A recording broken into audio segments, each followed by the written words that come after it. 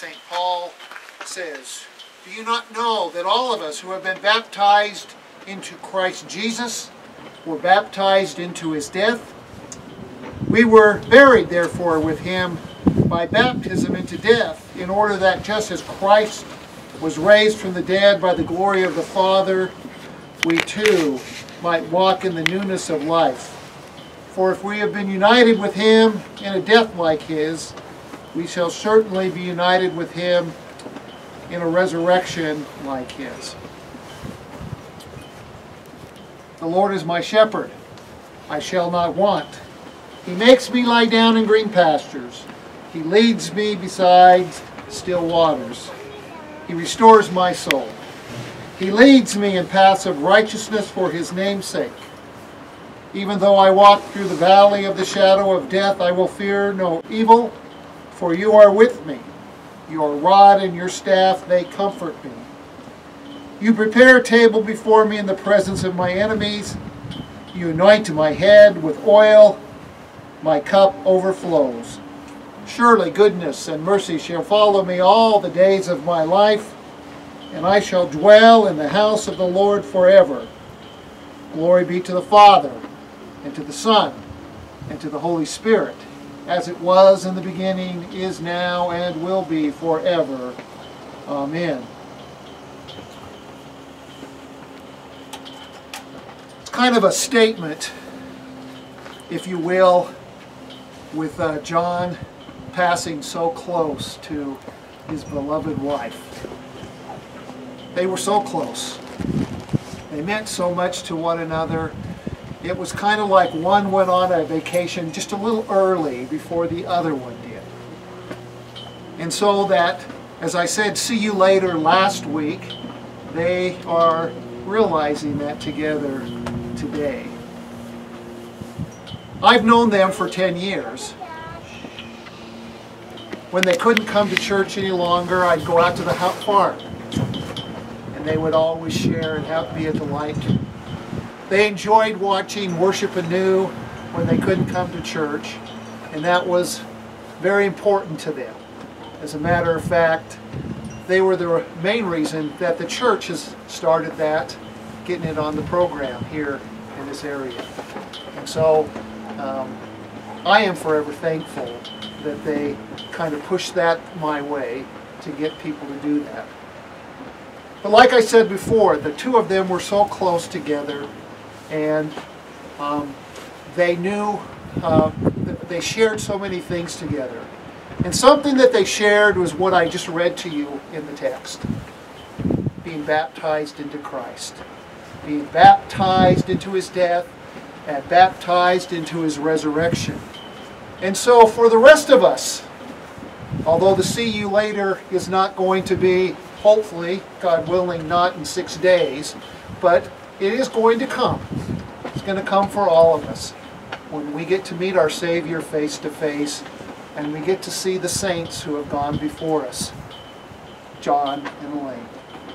And God bless you.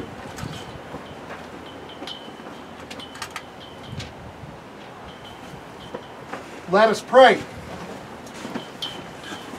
Lord Jesus Christ, by your 3-day rest in the tomb, you hallowed the graves of all who believe in you, promising resurrection to our mortal bodies.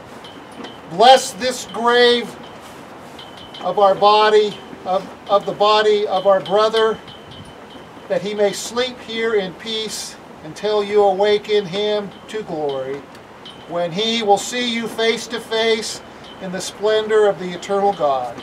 For you live and reign with the Father and the Holy Spirit, one God, now and forever. Amen. Jesus answered them, "The hour has come for the Son of Man to be glorified. Truly, truly, I say to you, unless a grain of wheat falls into the earth and dies, it remains alone. But if it dies, it bears much fruit. Whoever loves his life loses it, and whoever hates his life in this world will keep it for eternal life. If anyone serves me, he must follow me, and where I am, there will be my servant also. If anyone serves me, the Father will honor him. The Apostle Paul writes, "So it is with the resurrection of the dead. What is sown perishable will be raised imperishable. It is sown in dishonor, it is raised in glory. It is sown in weakness, it is raised in power. It is sown a natural body, it is raised a spiritual body. If there is a natural body, there is also a spiritual body. Thus it is written, the first man, Adam, being a living being, the last Adam became a life-giving spirit. But it is not the spiritual that is first, but the natural, and then the spiritual. The first man was from the earth, a man of dust. The second man is from heaven.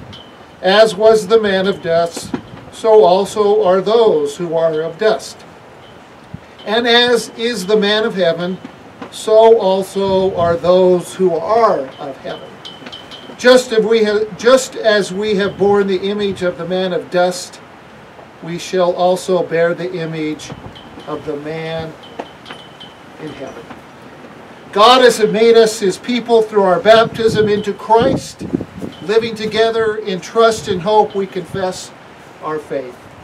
I believe in God the Father Almighty, maker of heaven and earth, and in Jesus Christ, his only Son, our Lord, who was conceived by the Holy Spirit, born of the Virgin Mary, suffered under Pontius Pilate, was crucified, died, and was buried. He descended into hell. The third day he rose again from the dead. He ascended into heaven and sits at the right hand of God the Father Almighty. From thence he will come to judge the living and the dead.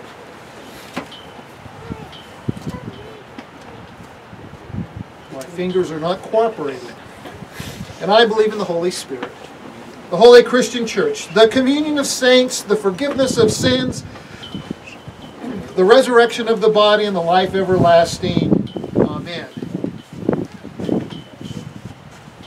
We now commit the body of our brother John to the ground, earth to earth, ashes to ashes, dust to dust, in the sure and certain hope of the resurrection to eternal life through Jesus Christ our Lord, who will change our lowly bodies so that they will be like his glorious body by the power that enables him to subdue all things to himself. May God the Father who created this body, may God the Son who by his blood redeemed this body, may God the Holy Spirit who by baptism sanctified this body to be his temple, keep these remains until the day of resurrection of all flesh. Amen. Taught by our Lord and trusting in his promises, we are bold to pray. Our Father, who art in heaven, hallowed be thy name. Thy kingdom come, thy will be done on earth as it is in heaven. Give us this day our daily bread, and forgive us our trespasses, as we forgive those who trespass against us. And lead us not into temptation, but deliver us from evil. For thine is the kingdom, and the power, and the glory, forever and ever. Amen. Almighty God, by the death of your Son, Jesus Christ, you destroyed death. By his rest in the tomb, you sanctified the graves of your saints. And by his bodily resurrection, you brought life and immortality to light, so that all who die in him abide in peace and hope. Receive our thanks for the victory over death and the grave he won for us.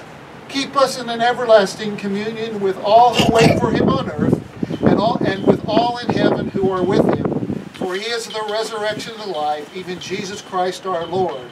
Amen. Alleluia, Christ is risen. He is risen indeed. Alleluia. Let us go forth in peace in the name of the Lord. Amen.